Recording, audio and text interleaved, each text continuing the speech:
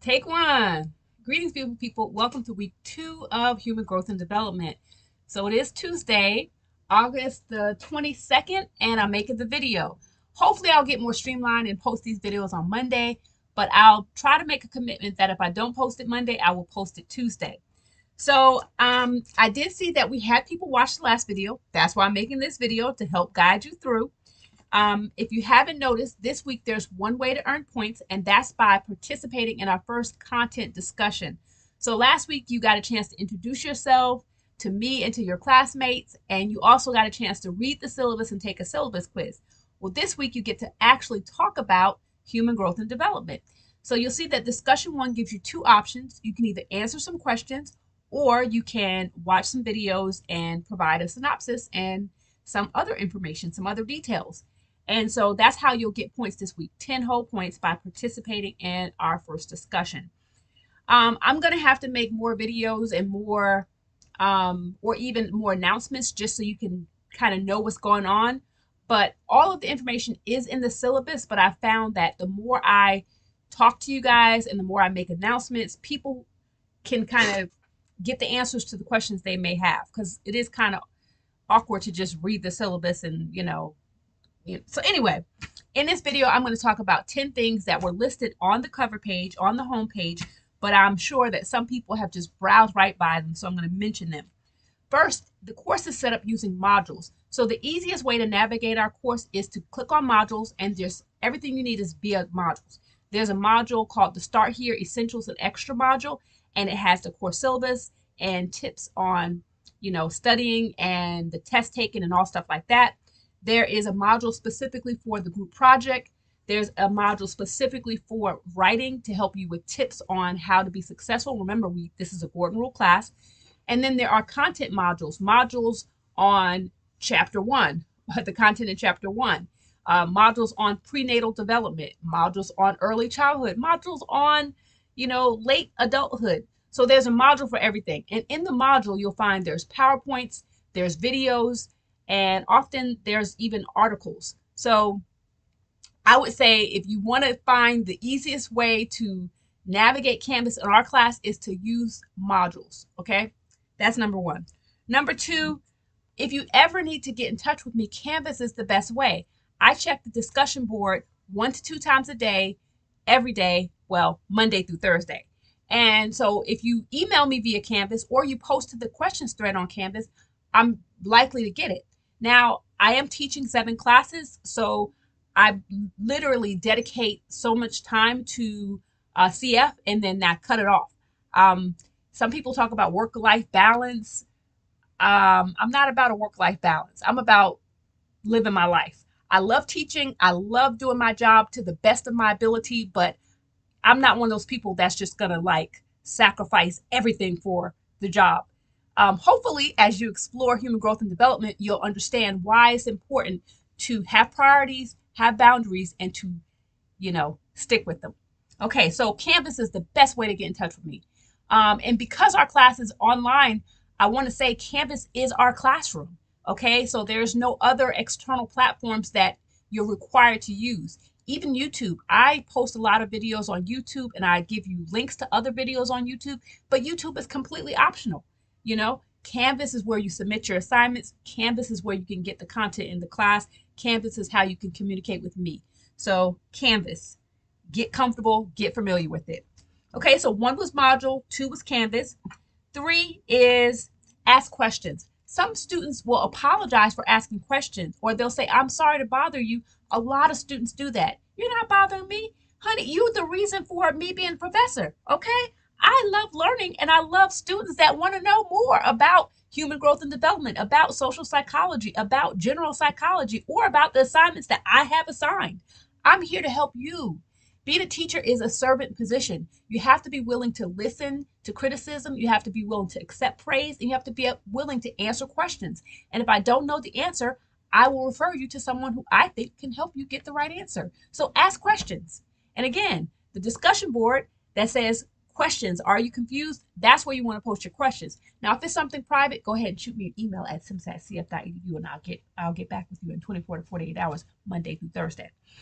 Okay, so 1 modules, 2 Canvas, 3 ask questions. 4, the course syllabus.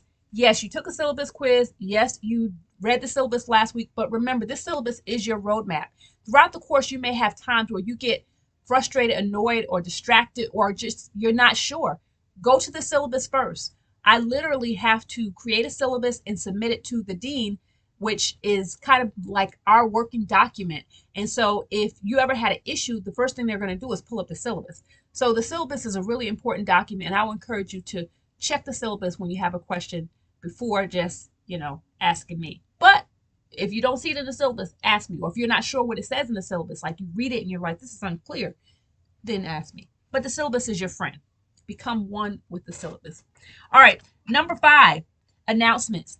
I will be posting announcements throughout the semester, and I suggest you check the announcements 1 to 2 times per week so that if you don't miss anything. Okay.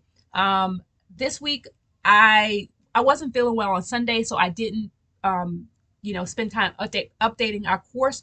So what I did was post an announcement before I made this video. So when I posted the announcement, I put links to the module that had the PowerPoints and the videos and the assignment for the week. So the announcements are going to help you. All right. Number 6 is substantive posts. Every week when I talk about what's due, I'm going to kind of hammer down the idea of complete, correct, clear, concise, and creative. And that is because a substantive post does you good, and it does me good, and it does the whole class good. This is a learning environment, and if everybody is sharing good, quality, credible information, then we all grow. We all learn together. You got me, I got you. So I really want to applaud students who give a substantive post. Now, if you're one of these people who try to give one of these shady half posts and try to pass it off as substantive, do know that I'm side-eyeing you. Know that I'm just looking at you like, I can't believe they brought this in here. Okay? Go ahead and give a substantive post. It doesn't hurt you. This is your chance to learn about human growth and development. Okay? All right, number 7. I only accept work in Microsoft Word, the Microsoft Suite. So that includes Word, PowerPoint, okay, or a PDF.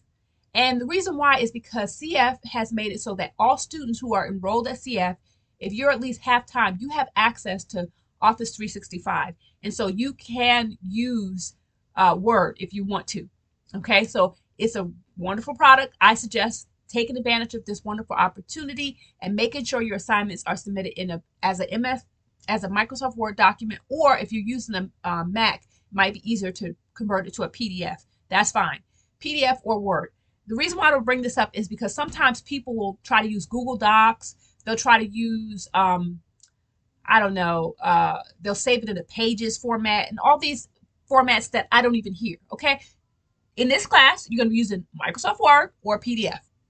Now, in some cases, there'll be space available in Canvas, and in those times, you can simply use the space that's provided. It's usually like a text box, and you can type right in the text box. So that's acceptable too. Okay, so that's number 8. Number 9, make this class personally meaningful to you. Make this class personally meaningful to you. And the reason why I say that is because to get the most bang for your buck, you're going to need to make sure that you personalize the information. The more you personalize the information, the more you will understand it. The better you'll do on the test or the quiz or the paper. So really try to personalize the information. And my last thing, 10, is have fun. Okay? You might be thinking, well, it's not fun. It is fun. Okay? Trust me, if you're a fun person, you can make anything fun. That's my 12-year-old daughter over there talking. That's her fingers that's waving in the screen. Okay, so anyway, the video is getting a little long. It's 9 minutes. So to wrap it up, these are the 10 things that I want to point out. The other things I'll say is that I do have office hours on Tuesdays and Thursdays. I'm on the Ocala campus in the morning and in the afternoon. So from 9 a.m. to 9:30, just before my first class, and I'm in Building 8, room 106G. I'm also in there after my first class from 10:45 to 11:45. I then come back to campus at 1:30 to 2, right before my next class, and I'm there again from 3:15 to 3:45 after my last class of the day. So I'm face-to-face if you need to see me, if you need to come in and chat with me. Other than that, on Mondays and Wednesdays, I'm available at different times and it's on the computer. So you can email me at simply@cf.edu. You can post to the questions thread in Canvas. You can set up a Zoom with me. And the Zoom can be one-on-one or it could be with a group. It's just totally up to you. I'm available about 11 hours a week, and that time is specifically for you. My office hours are for you. Often what happens is students don't visit me during office hours except for my face-to-face students. And the online students just email me. And so I use the office hours to respond to emails and to reach out to students who I think need reaching out to. But if you want to, have a powwow, I'm here for you. I think that's like the main thing I want to say.